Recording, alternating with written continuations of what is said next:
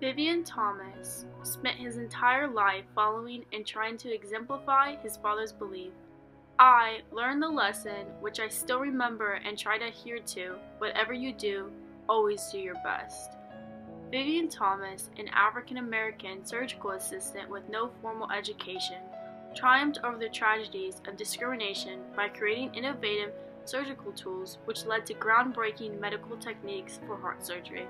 I would want people to understand that he was the most kind and the most steadiest person I believe I have ever met. Thomas was never given credit for his ideas and efforts in the medical field. He was forgotten. Thomas worked alongside Dr. Alfred Blaylock. Dr. Blaylock was praised and honored for his medical expertise, and Thomas was a shadow in the background. Thomas endured many obstacles, however, they never undermined his determination to excel in the medical community. His story began in New Iberia, Louisiana on August 29, 1910. Monsieur Thomas married Mary Eaton, and they had their fourth son named Vivien. After a few years, Vivien's parents decided to move to Nashville for more job opportunities. In the city, Vivien's father worked above and beyond to supply the needs for his family. But as an African American, he had few options. Thomas's father taught him the trade of carpentry and began working after school, saving every penny. With his savings, he planned on starting school in the fall at Tennessee State College. He wanted to make a difference and develop methods in which he could cure sick patients. His lifelong goal was to become a doctor, but tragically, when the stock market crashed in the fall of 1929, it left not only his finances dissolved, but also his dreams. Frantically searching for work after he lost his job, Thomas found himself working as a carpenter. Unfortunately, that position was terminated. Without the ability to pay for medical school, he had to find a job so his family could survive. Eventually, he found employment at Vanderbilt University as a lab technician. It is here that his partnership with Dr. Blaylock began. The moment Dr. Blaylock met him, Blaylock knew exactly what he needed and wanted in order to fulfill his experiments and research. This began Thomas's lifetime partnership with Blaylock in the field of cardiovascular surgery, a partnership that would influence the world still today. Blaylock stated upon hiring Thomas, "As time goes on, I'm getting more and more involved with patients and hospital duties. I want to carry on my research and laboratory work, and I want someone in the laboratory whom I can teach to do anything I can do and maybe do the things I can't do." However, there was a setback in the situation. Thomas was employed as a janitor.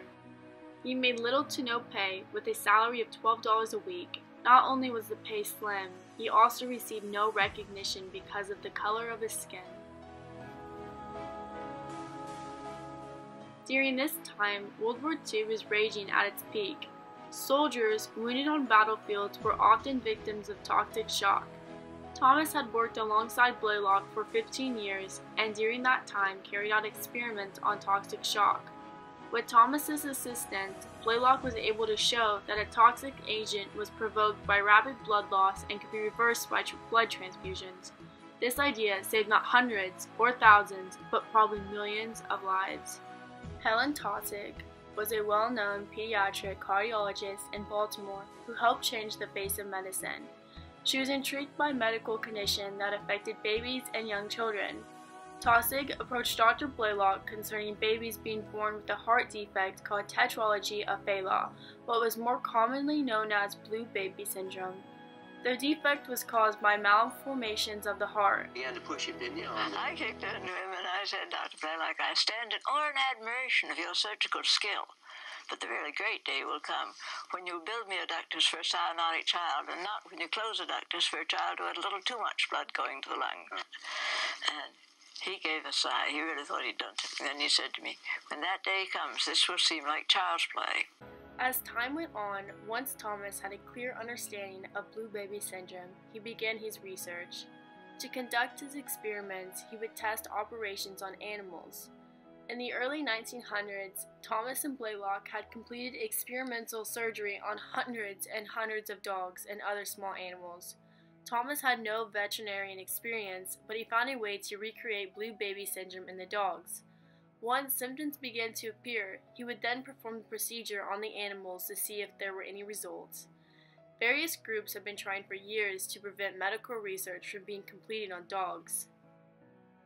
Anti-vivisectionists protested up and down the streets to fight against the inhumane treatment of animals. He considered the arguments of the protesters and understood their reasons for being upset. However, he believed that the medical advancements would not have been possible without the vital animal testing. With the technique for the procedure almost being completed, he needed to get the surgical tools he needed.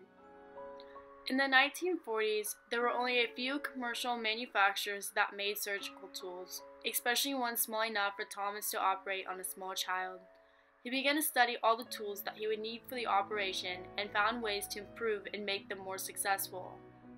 Then it happened. In 1944, Thomas discovered how to connect the subclavian artery to the pulmonary artery using a suture as small as a wire. After watching Thomas's exceptional skills, Blaylock mumbled that his work was so close to perfection that it might have been something the Lord had made. They then waited for their time to perform the surgery. On November 29, 1944, Elaine Saxton was rushed into Johns Hopkins with a severe case of blue baby syndrome. A girl who was 12 pounds underweight with a sick blue tint to her skin. Gasping for air, she seemed on the verge of heart failure. Blaylock was unprepared, yet he had to perfect the procedure. He insisted that he should not operate, but Taussig thought differently. Due to lack of schooling and racial influences, Thomas was not allowed to conduct medical procedures, let alone be in the operating room. However, as the operating room was being prepared, Blaylock called to one of his assistants and said, "I guess you better go call Vivien." Blaylock was incredibly insecure about the procedure and needed Vivien by his side answering any questions he might have. Dr. Cooley, another doctor in the operating room, remembered Blaylock asking, "Should I do it this way or that way?" And Vivien would instantly respond knowing the answer. After the surgery was completed, the color suddenly began to reappear back in a little Elaine Saxton's cheeks. Her sick blue lips turned pink, and with that, the operation was a success. As Dr. Taussig had hoped, we, like plumbers, had changed the pipes to get more blood to the lungs. We had found what pipes to put where. Shortly after Elaine's recovery, news reporters wrote about this miraculous recovery in a girl who was once blue but now had a radiant glow.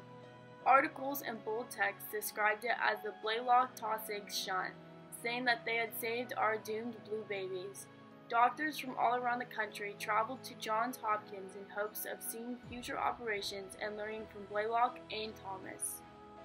Through all of this, Thomas humbly sat back in the shadows, never claiming the accolades he deserved. Not a word was mentioned about the African-American lab technician that had not only discovered how to perform the surgery, but had taught Blaylock everything he knew.